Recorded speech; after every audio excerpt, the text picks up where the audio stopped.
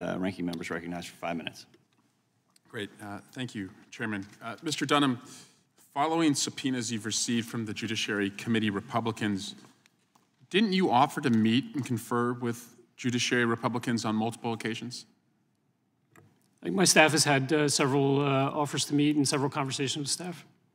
And today you are appearing voluntarily to this hearing? Correct.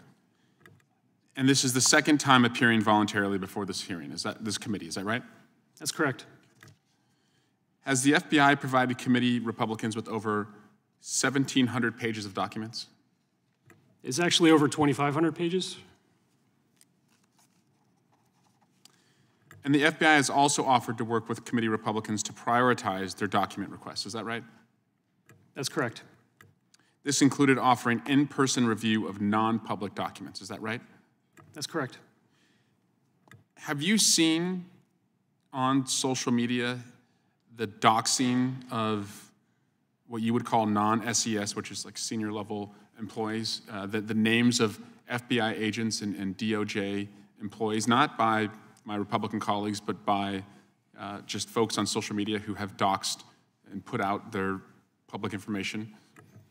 I have, and this goes to one of the areas where we're a little bit more considerate about where we can provide information. We are bound by Department of Justice and executive branch policies, which I mentioned previously. Some of those policies relate to non-SES employees. They feel that executives are best suited to answer questions and answer for decisions that are made under their command. But it's not just about those policies, it's also about the safety of our employees. We've had employees that have been named by congressional committees, that have come before congressional committees, that have experienced harassment and threats this Congress. It's not lost on me that a couple of weeks ago, a man in Tennessee was arrested or pled guilty to conspiracy to kill FBI employees who were working on a January 6th case. We're in a heightened threat environment. Just last week, the website you're referring to, which had non-public information about our interactions with the committee, promotes doxing. It's got pictures of FBI employees. It's got their dates of birth, their addresses, their spouse names. It's ridiculous. It's unacceptable. So when I say we're protecting these employees, it's not some effort to hide the ball. It's to protect them for their safety and protect them from these threats and harassment that they've experienced this year. Thank you, Mr. Dunham. Ms. Bumpus, welcome. You're also appearing voluntarily today, is that right? That's right. And this is you're a 17-year career FTC employee, and you've served under 4 Republican chairs and 4 Democratic chairs, is that right? That's right. And the Judiciary Committee only has jurisdiction over your antitrust work, is that right?